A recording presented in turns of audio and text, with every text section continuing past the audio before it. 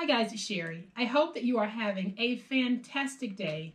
Y'all, today we are going to do some super fun, super springy, super useful paper crafting. Stay tuned.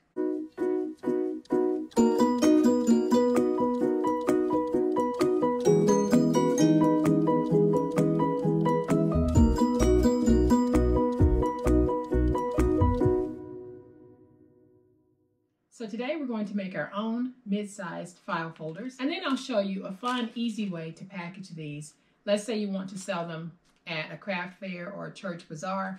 I'll show you this really easy way. But I'm going to open these, sorry for all of that crinkling, and take them out so that you can see just how cute these are. So what I did to get this beautiful coordinated look is I used a paper pack. And I'll show you that as we get ready to make the project, because I know that some of you have left comments saying that you're having difficulties matching patterns or putting patterns together, and that's common. That is not unusual. It just takes some time, and it takes coming out of your normal comfort zone to match patterns that ordinarily wouldn't go. Because I don't know about you, but I'm from the generation that everything had to match. So if you had this type of wood, then the other wood should match that. If you were wearing plaids, you would never match those plaids with polka dots. You would never match polka dots with paisley. And if you're of the same generation, toss all of that out the window, because when we're paper crafting, we can mix and match however we want, because the key is consistency in color and eye flow, not consistency in pattern. And I'll show you what I mean right here. You can see that I have 3 very different patterns, but they all come from the same paper collection. And what is common? We are drawing on the pink that pulls all of this together across these very 3 different file folders. So what I have in my file folders is, when you open them up, I created a little pocket, and we can tuck in some of our 8x8s if you wanted to send this to someone as a gift, or you could use something like this as scrap organization by making a file folder that will hold particular types of scraps. So if you're going to do something like these file folders, why not do them in style? Y'all know what time it is. It is time to make it. All right, y'all. So for this project, I am using this paper kit from Echo Park, and it's called Home Again. I am going to hold this up, so hopefully you guys can get the SKU if you want to go look for this paper. Now, as I said earlier, one of the ways that you can really ensure that you don't go wrong with mixing your patterns is to use a collection such as this. And you can see from all of these different patterns and colors that it all just flows beautifully with the eye. You can take these florals and very easily match them with the stripes, with this plaid, with this one. You can match it with this one, or this one. So super easy to match up. You could also take the others and in reverse do matches with these other patterns that you have. So if you're having difficulties trying to figure out how to match your pattern, start with something like this so that it's already predetermined for you, and you can just pull out a couple of sheets so that you can start matching something that takes you outside of your normal comfort zone. Because the more you do what you would consider mismatching, the more comfortable you'll become with matching different patterns such as the flowers and the plaids. And what I like about the collection, some of them will have sheets of ephemera like this one does, and I have all of these beautiful pieces that I'll be able to use on my project. But then you typically get sticker sheets as well, so I have these beautiful, beautiful stickers that if I want to place some of them on my project, I can. So these are my pattern selections, and I think that they work beautifully together. All right, guys, so what I'm going to do first before I cut these is I'm going to separate them into 2 groups with one of each pattern in those groups. And the reason why I'm doing this is because a couple of my inside pieces also have patterns on them. And I want to make sure that when I cut these pieces out, I have the insides going in the same direction. So the first thing that I'm going to do is make me 2 groups of 3, making sure that they're all going in the same direction. And the first thing that I want to do is trim all of them at 9.5. So let's just go ahead and do all of our trims. So I'm going to take these, put them in, cut all of these down to 9.5.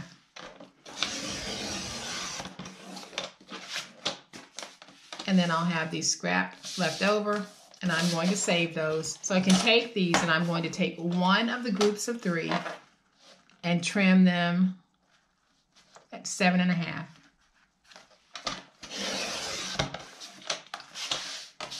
And then I can take my second group and I'm going to trim them at 8. So I went through the exercise this way so that we would make sure that when I have these 2 folders and I get ready to put them together, and I put them together like this, then my patterns are going to be going in the right direction, because y'all know me, I'll have a pattern going all over the place. But this time I wanted to make sure I tried to get them matched neatly. So I am just going to take each pattern and group it. I am going to save these pieces because we're going to use some of them. So now what you should have 3 pieces that measure 9.5 by 7.5, and you should have 3 pieces that measure 9.5 by 8. So we're going to start with the piece that measures 9.5 by 8, and on the 8-inch side we're going to score at 1/2 inch and at 7.5. And let's just go ahead and score all of our pieces that measure 8.5 by 9. We're going to score all of those at 1/2 inch and at 7.5.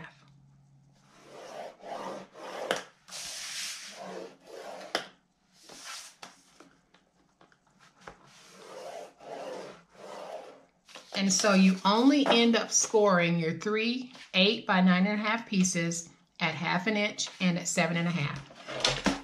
Now that I think about it, I think I'm going to use this side because I actually like that a little bit better. So we are just going to fold and burnish all of the scores. So now that we have everything folded and burnished, we're going to take our tape runner, or you can use double-sided tape, and we're going to place tape on one of those 1/2 inch scores that we made. And we'll do this on all 3 of our pieces. So you guys can see that I am doing this assembly style. So now what you have is going to look like this. You'll have 3 pieces where you fold it over the top, and then you have the bottom where you have that score. So we're going to take the matching 7.5 by 9.5 inch piece, and we're going to place it down. And the way that I'm going to do it, I am going to use my tape runner and place down some tape, trying to get close to that edge and close to that score mark without going over that score mark. Then I'm going to take this piece and just join the 2.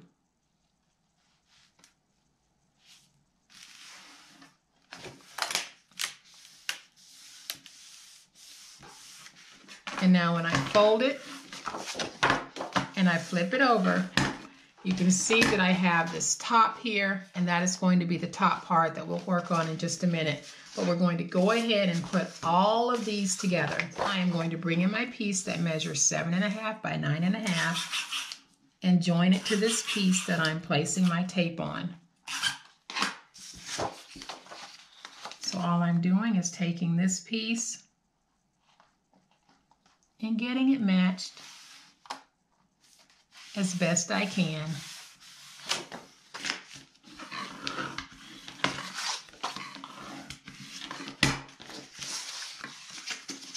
And we'll do our last one.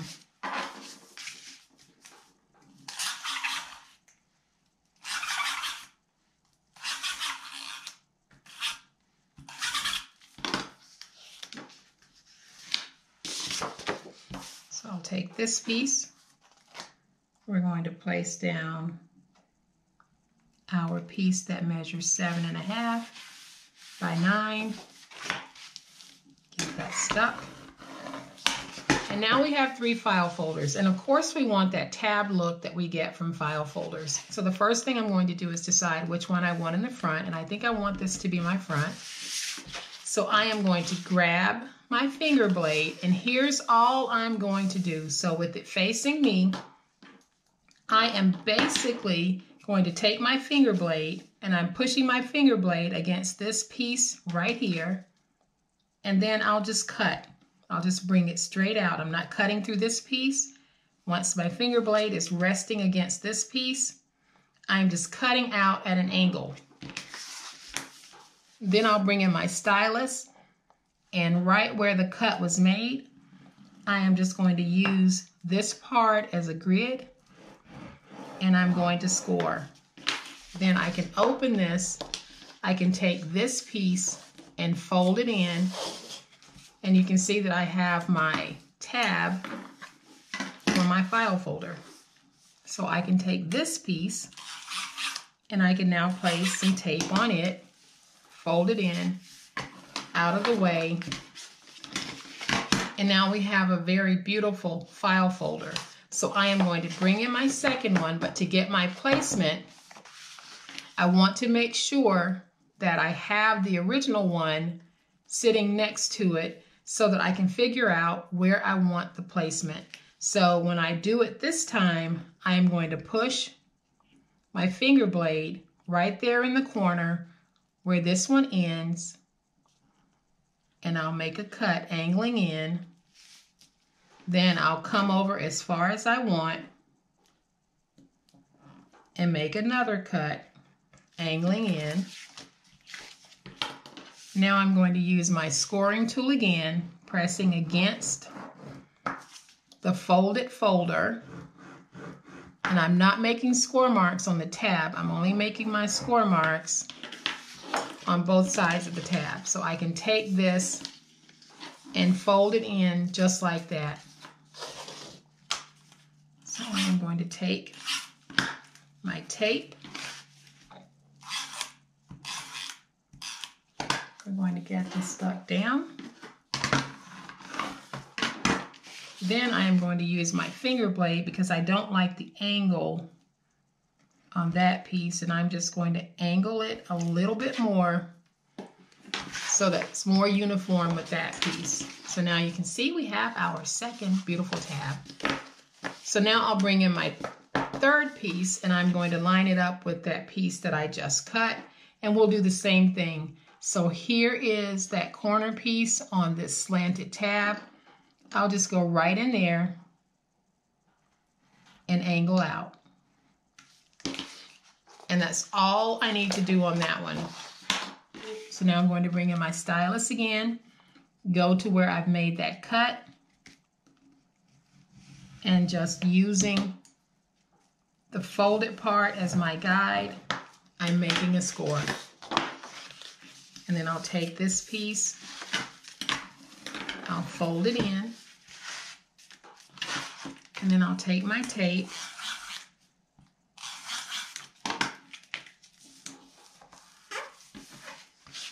and fold that over.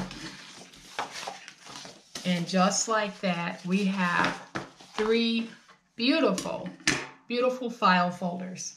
So what I'm going to do here is I'm going to round my ends, and if you have a corner rounder, you can use that here, but I'm just going to round mine slightly, not a lot.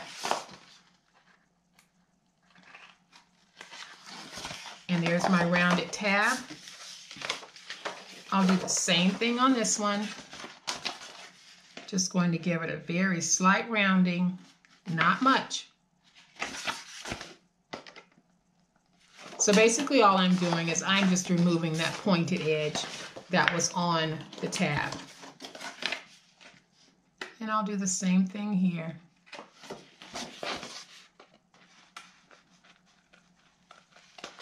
And there we have our 3 file folders. Of course, we want to dress these up a little bit. So here's how I'm going to do mine.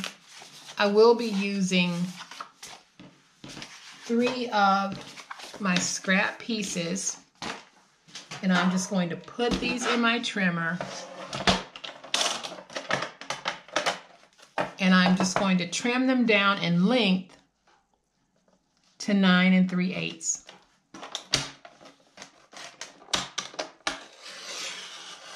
So then I'll take these 3 pieces and I'm going to score them at 1/2 inch. And then I'll fold and burnish these, and I am simply going to tape them down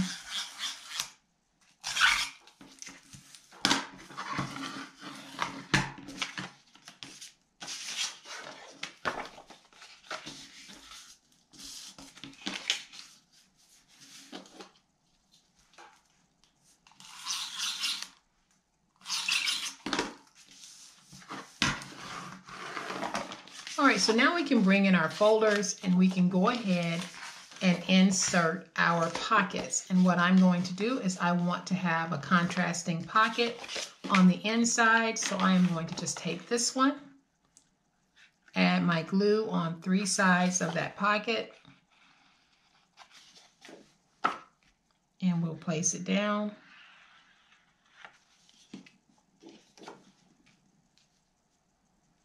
And we'll place it right there. Now I'll bring in this one, and I am going to take this pocket and place it on the inside. So again, I'll do my glue on 3 sides.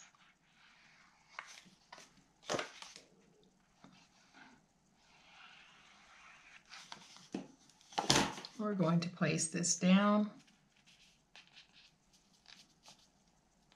right there. That way we'll have pockets where we can tuck scraps or whatever you want to put in it, and they'll be cute. So then I'm going to bring this piece in, and then we'll take this piece, add my glue to the back, put it on 3 sides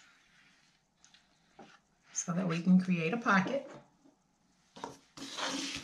Then I'll take this piece and I'm going to place it right there where I have the fold, but not on the fold line. And so now we have our 3 beautiful folders. It really is a matter of decorating them at this point. So that is where my sticker sheets are going to come into play. So I think that I am going to use some of these to really decorate this. And I already like this one that says, "Welcome to our home." So I'm going to take that one and put it on the front of this folder. And at this point, all I'm doing is just decorating because the project itself is complete. But I just want to add some real cuteness to these folders. So I am going to place that right there. And you can see how we really are starting to build that cohesive look.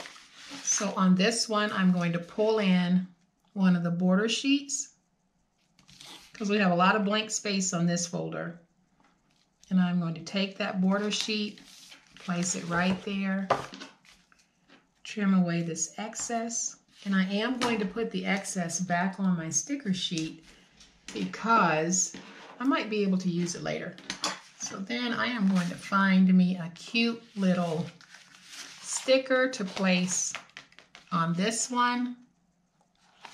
I think I'm going to go with the one that says "Our Happy Place." Place some glue on the back. Place that right there. Now we'll bring in this one, and we are going to find ourselves a really cute little sticker or saying for this one. And I think that I like this one that says, "There's no place like home."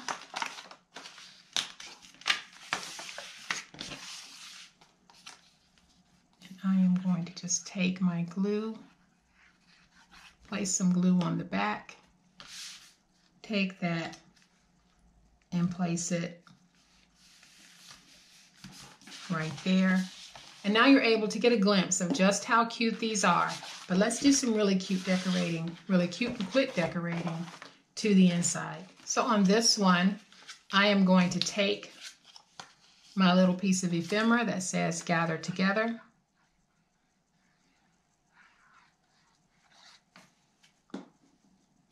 And we'll place that down right here. Then I'll bring in this one. And I have this sweet little sticker right here that says "Happiness Served Here." And I really like how that looks. So I'm going to take that, place it right there. And now let's do the last one, which is this one.